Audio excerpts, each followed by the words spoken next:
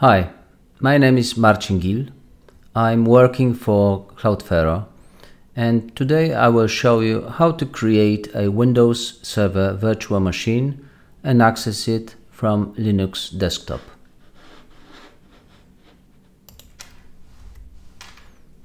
First of all, I need to log in to CREODIAS site.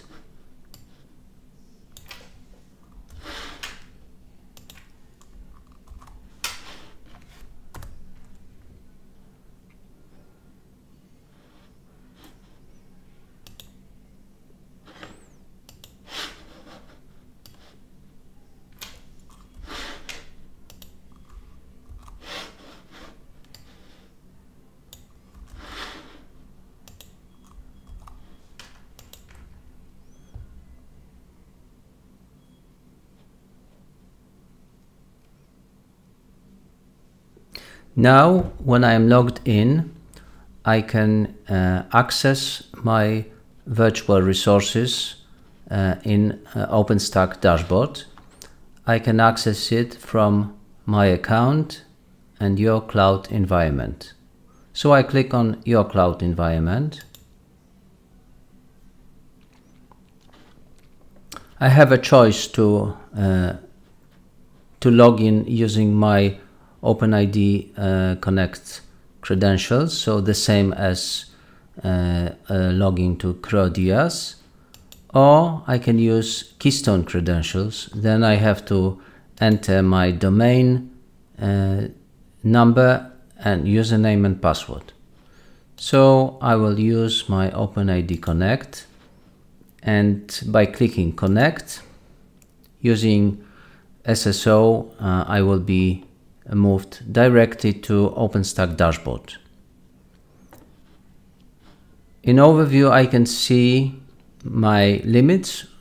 So for instance, this user can create 10 instances, up to 20, use up to 20 vCPUs, and other resources are shown here. And I can choose in which project I will be creating the resources. At this moment, the project which is chosen is called test project. However, when I open the menu, I can see that there are some other projects as well. If you log in for the first time, you will see the first two projects. So cloud number of your domain, project with error, and a cloud number of your domain projects without error. But you can later create your own projects as well, some other projects with your names. And having this, you have to create also network resources, so create routers. If you want to create your own project, please check on our page on CREODIAS site the tutorial how to do it. So now if I want to create Windows instance, I will go to Instances pane. At this moment there are no instances, so I click on Launch Instance, give a new instance a name. I will call it Test, and I can click either Next or Next pane, choose Source. Now I can choose how this instance will be created. It can be boot from either image or instance snapshots, volume or volume snapshot. So I will choose image, and I can choose from the images here. So I will use Windows 2019. After clicking on the up arrow, the choice will be shown here. And I can also choose whether to create new volume or not. by default it is chosen the option no. If I want to have the disk that is bigger than the flavor, which I will choose in a moment, I can choose yes, and then choose the size of the system disk. So in our case, I will choose no. Next step is to choose the flavor. There are various flavors, and those which are signed with yellow triangle are either too small or unavailable for this image.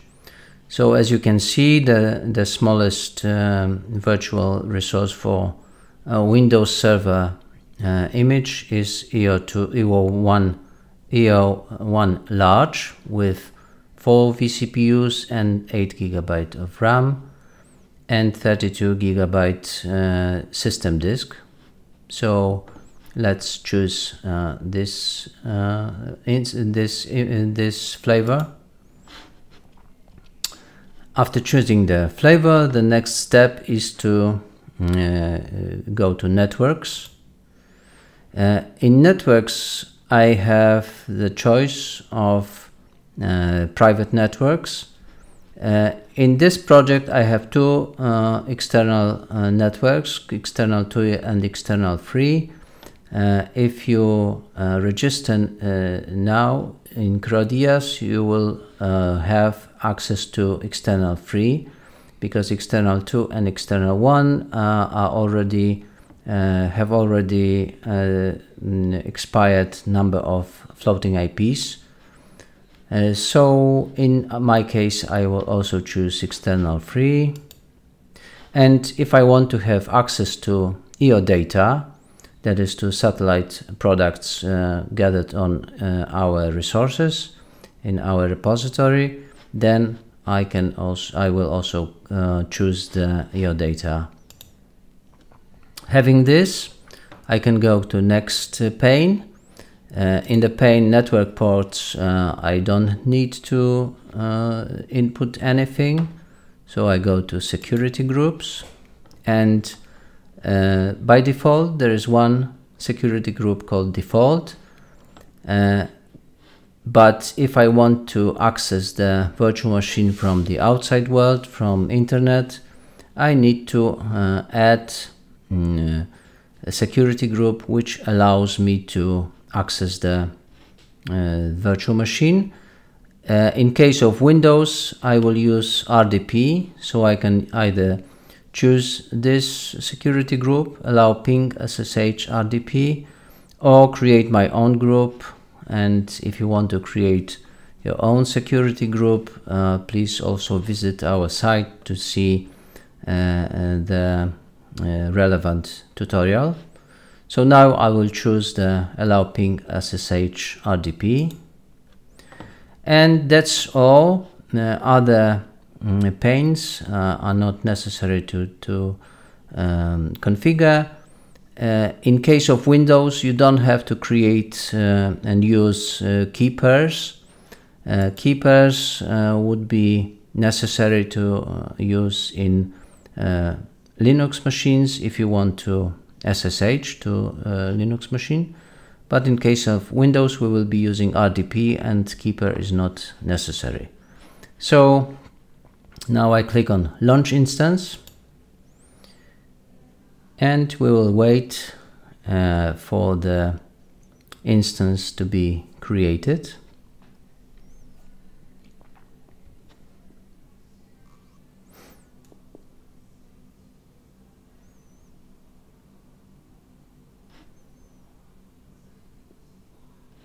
Now the instance has been created, it's already running, it doesn't have floating IP associated yet, but first, in case of Windows, I need to go to console on the dashboard to set up the password.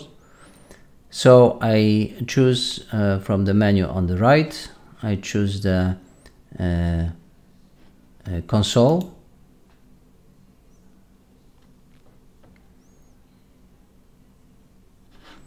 I can see that now the console shows that the Windows is being installed on the machine. This console is very limited. You cannot copy and paste from your desktop, so you need to put all the data from the keyboard, and you can use mouse and keyboard only. So it is good for some additional operations, but normally we use other ways of accessing the virtual machine, either RDP or SSH in case of Linux machines. So now we are waiting for the startup of Windows. At the bottom you can see the information about the ports and which should be open in your network environment of your desktop. So please be aware that if some ports are blocked by your firewalls, this console will not be visible.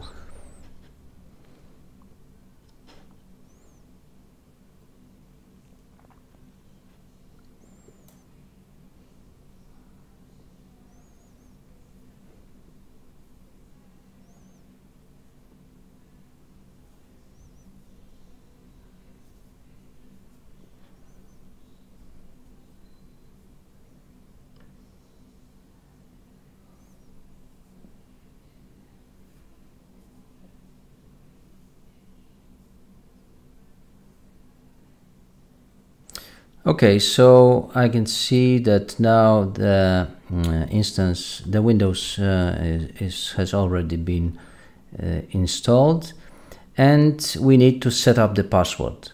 As you can see, when I move my mouse, the cursor in the console is behaving a little bit different, so can be difficult to operate. This is intrinsic characteristic of this Spice console, and unfortunately we cannot do anything with this. So the best way is to go to one of the corners slowly, and then you can have more control on the arrow in the console. So now I go to OK. As you can see, I can click, and then I can put the password.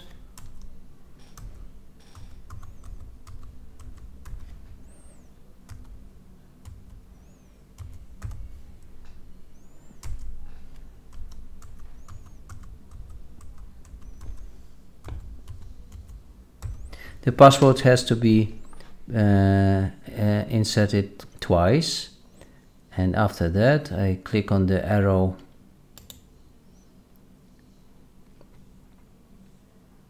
The password has been set up, and now I click on OK.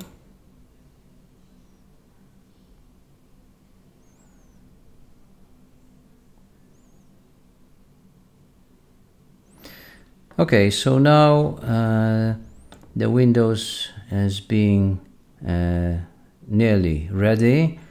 We will now go to instances, because working in the console here is not very easy, so it is better to go to use other way of communication with your server. In our case, we will use the application in Ubuntu called Remina. So to do that, first we need to attach floating IP to the instance. So I go to instances. Now I open the menu here and click on associate floating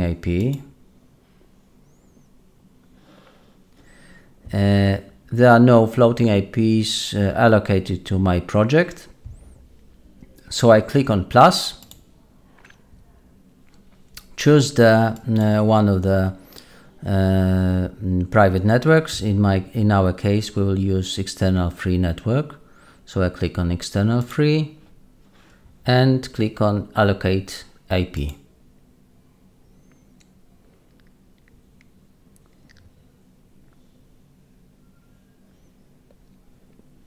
The IP has been allocated, and now I have to add it to the one of the ports. And beware not to do not try to add it to to EODATA port. You should rather use the other port, the port connected to the private network. So I choose this private network external free and click on associate.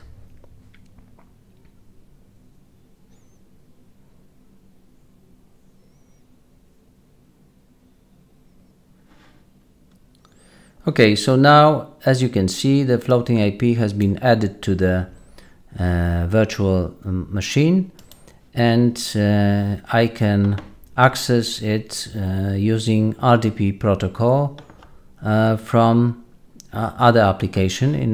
In my case, it will be Remina.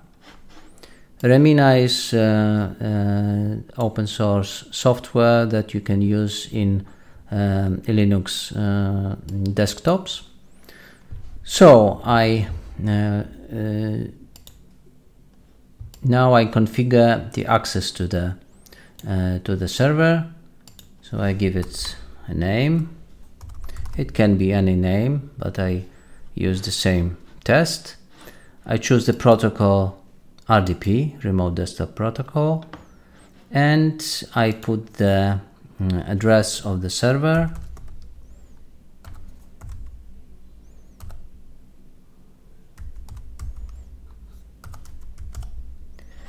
And the username will be administrator. And the user password is this one that I inserted a moment ago.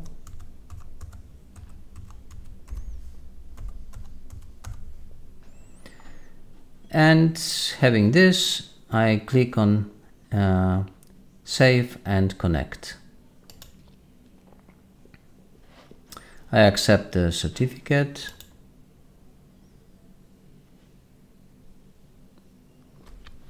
And now I'm already logged in using Remina to my desktop, and it's much easier to use this access way. I can now click on toggle full screen so that it will be on my whole screen. Now I can choose any of these, like no, it's okay. And now I can configure some more parameters of the Windows server. I will close this dashboard. And as you can see, I can first of all, I advise you to change the password, because most probably the password that you entered during the first setup is not long enough to prevent from attacking from hackers, and especially Windows is vulnerable for attacks. So it's best way to choose the stronger password now. So now I will click on the start with my right button of my mouse and choose computer management.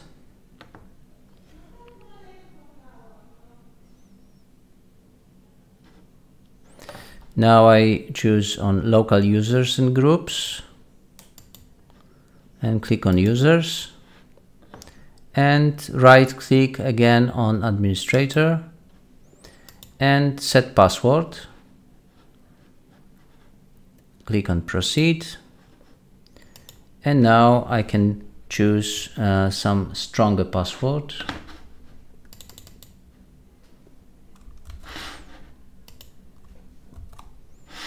I can now copy and paste from, because this Remina allows me to copy and paste from my desktop, so it's not it's much easier to copy a strong password from your password manager, which is advised, and click OK. The password has been set. OK. Now I can leave, I can disconnect from my server and change the password which I set at first in Remina. So I can edit once again my connection and copy this stronger password to user password. Save and connect. As you can see, now I connect it again with my stronger password. And now I will show you how to see the EODATA. By default, the EODATA is not mounted on the server. So if I click on File Explorer and this PC, I can see that I can access the disk C. If I want to access EODATA, I need to use the script which is shown here on the desktop as mount EODATA. So I click twice.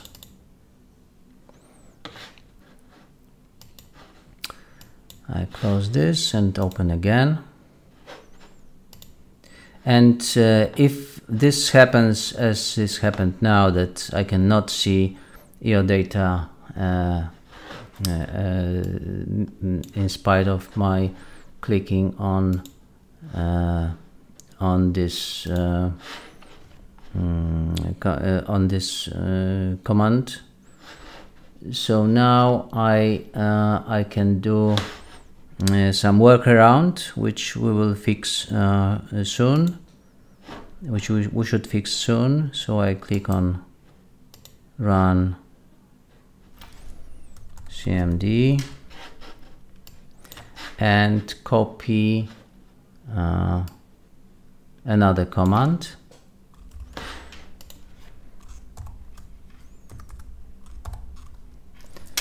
And this command should clear the situation. So I close once again and click Mount EODATA. It didn't help. So once again.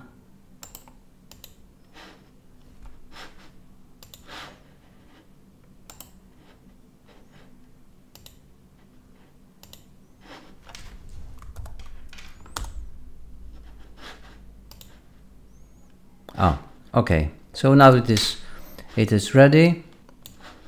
And as you can see, this is as another network resource. It's access to EODATA is used with NFS protocol. So when I click on this,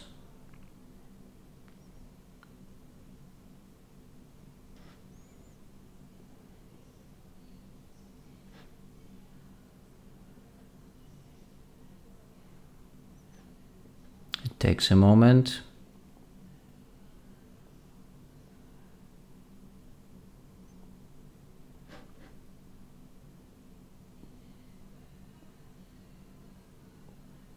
Okay, so now as you can see, I can access satellite data, which is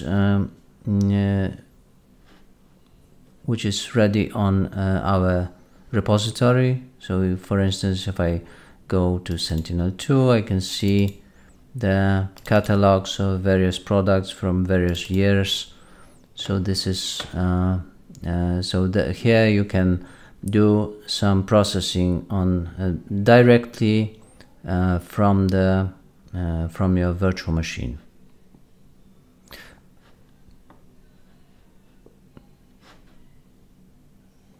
So in case of going deeper into the catalogs, it takes sometimes longer time, because these are very huge repositories and they are growing day by day, so you can access needed data, but it takes some time.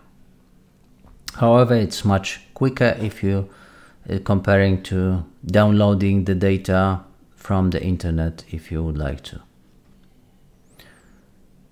Okay, so that's all for today. Thank you very much.